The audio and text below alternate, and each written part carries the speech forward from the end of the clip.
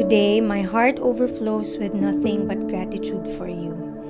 Thank you for the love you have showered me and my family since day one for the past 3 years, 8 months, and 16 days to be exact. You were a very good friend from the beginning, and you still are. Always ready to lend an ear and give time for me in all of my needs. Thank you for being our Mr. MacGyver, from making sure that the door lock in the house is installed properly for our safety, to occasionally checking the car's batteries and mechanism. All the little things that you do mean so much to me.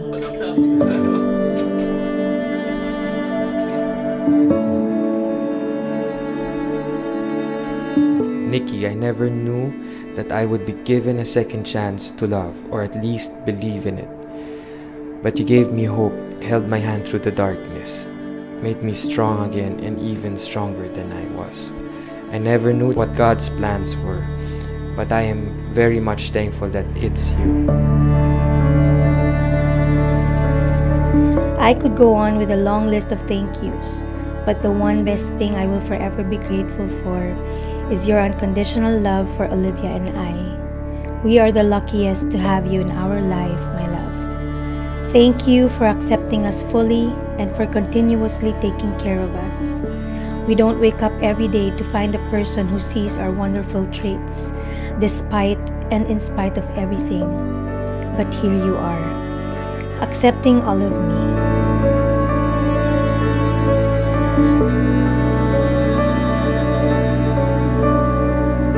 We are here where we are today, not just because of our love for each other, but also because our love has been tested. Tested by time and tested by obstacles. And I am confident that it will last because its foundation has been strengthened by how we've grown together, how we've laughed together, how we've cried together, and most especially how God has helped us together. And we both know there were a lot of times when all we have left was our faith in Him and His miracles. But we've pulled through.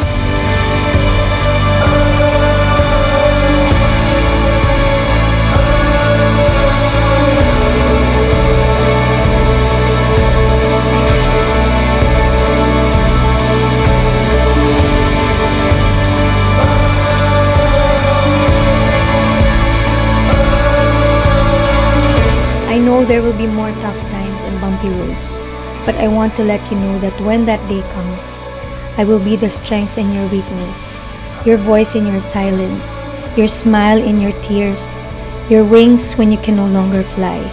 And I will love you until my last breath, for you are my today and all of my tomorrows. Now, I call upon all persons here present to witness that I, Maria Alinica Garcia, do take thee, Antonio Luis Garcia, to be my lawful wedded husband.